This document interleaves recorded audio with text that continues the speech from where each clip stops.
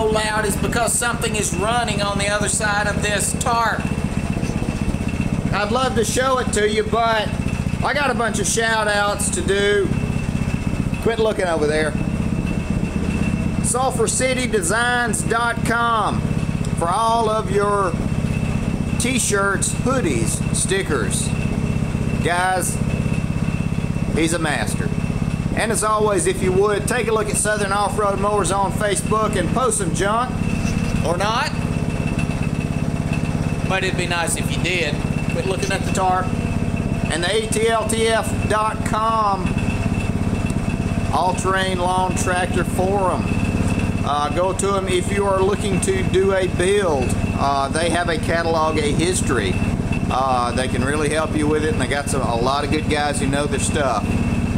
11, Mr. Ewan. Thank you for subscribing, sir. Stan Osterhout. Thank you for subscribing. Countryman. I like the way you spelled that. Thanks for subscribing, guy. Harold Fushi off of Google Plus. Thanks for subscribing, or adding me rather. I really appreciate it, man. Aaron Gaskins. Thanks, man. Jared Clanton. Thanks for subscribing. Brian Pearson. Thank you, sir. Adam Eckenrode. Thanks, man. Dalton Phipps. Phipps. Thanks, man. And Mike Mayerin. 39 miles an hour on your freaking two-wheel machine. We're a hell now. We're back. My kerosene heater is about out of kerosene, and it's kind of smoking, so you can see it. It looks like a freaking bar in here. But oddly enough, it makes me feel at home. Come on outside.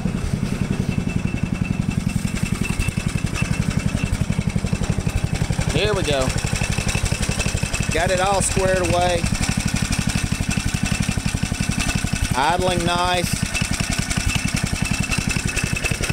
It throttles up nice.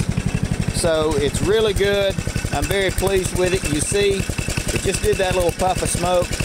When you throttle up on it, it does smoke some, but I mean, that's okay.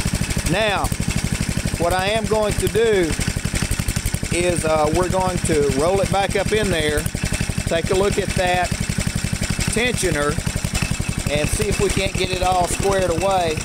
And that's the amount of smoke that it generates. Hang on, I'll do it again.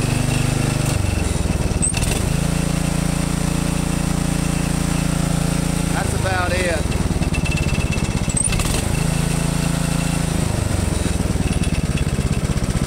So that's squared away.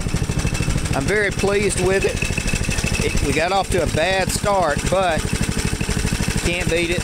I am going to move the muffler now, and then we are going to put the gas tank on there. We're going to fab that up. While I got it down, I'm going to go ahead and put a fuel shut off. We're going to get it wired up, and then we are going to make sure that we get all the little things squared away as far as... Oh, look at that. Look at the homeless lady. Who is that lady? Hey, homeless lady, already got the mail. There it is. Come closer to the camera. There she is.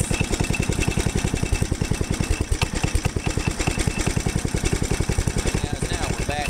About to get everything pushed back up inside. My God, let me zoom back out. There we go. It idles and runs. It's about out of gas too.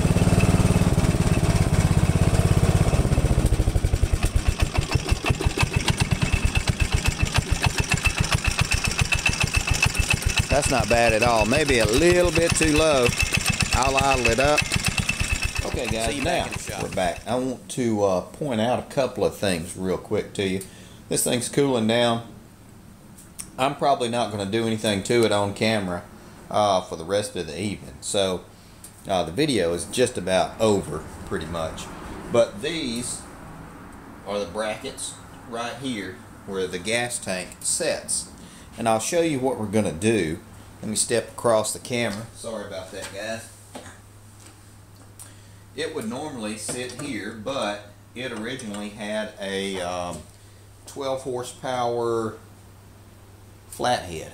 So what we are looking at doing, since this guy is so big, I am going to end up mounting the fuel tank right here, and we're going to just extend that angle iron up probably about 7 inches on either side.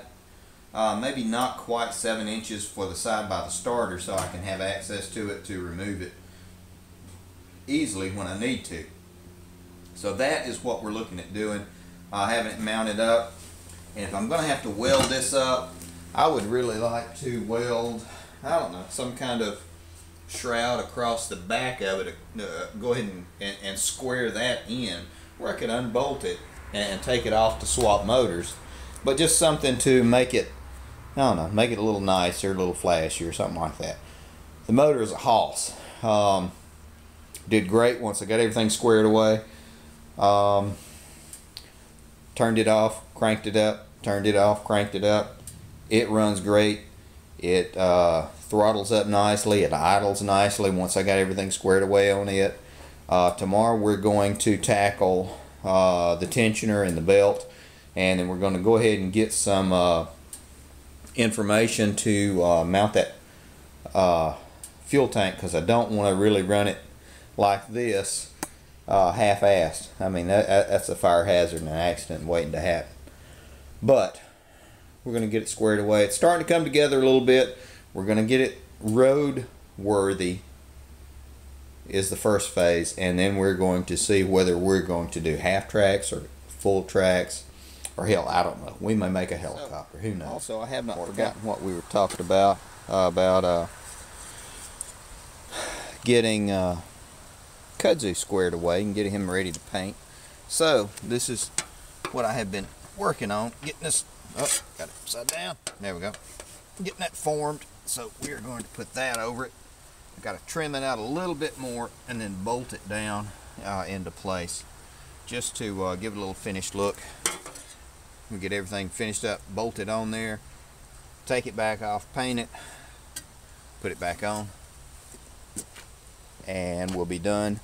Hopefully the tires should be here by the 20th, the 26-inch tires. Guys, so okay, that's about it for today. going inside, we're gonna have dinner, get this video processed and get everything situated. Guys, again, thanks everybody for subscribing and adding me on Google+. Guys, if you like it, forward it to all the people you hate on Google+. How about that? That's good stuff. Y'all make some